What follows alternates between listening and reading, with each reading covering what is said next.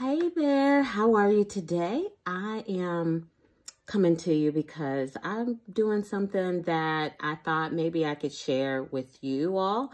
My mom brought me a big bag of apples, and they're not quite what I want for myself, but she's just sharing generosity. She knows I will take misfit soldiers, which can be from pancake mix to apples to canned things that sometimes I don't necessarily use, but I think it's really important to appreciate that generosity that somebody has for you. So I took them, and I will often make, you've seen applesauce or compote or something with berries and fruits and things like that. So what I have and I keep out is a peeler and a corer.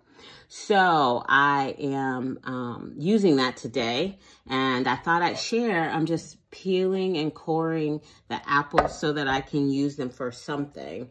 And, you know, they just come out like this. And, you know, I'm thinking of, there's something I can do with this. I think I'm going to boil these skins down to get me kind of a cider syrup thing for later, so that I'm just not throwing this good stuff out. I'm gonna take the cores, I think, as well, and do that. But I thought I'd share this with you. So these little apples, because it takes too long to peel and cut them, and it makes you not want to do anything with them. So here we are, busting all through. I hope it does it nicely for us on camera here. All right, how about that? Such a simple thing. This thing, I think, was like 20 bucks at Bed Bath & Beyond. I don't know, 10, 15 years ago is when I got it. And I've been using it a lot more in the pandemic. And because my mom brings me over these bags of apples that I'm not necessarily into. I like a specific kind for eating. But I can, you know, do something with this and freeze them.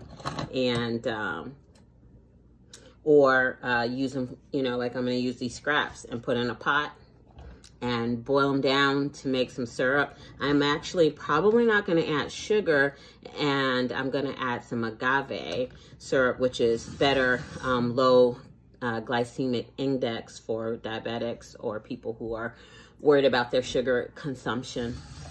But yeah, thought I'd share this with you guys. I don't know what I'll make. Maybe I'll make a video once I do decide. I got my cousin here, and she gave me an idea, and you might see that one. I'm not going to say yet what it is.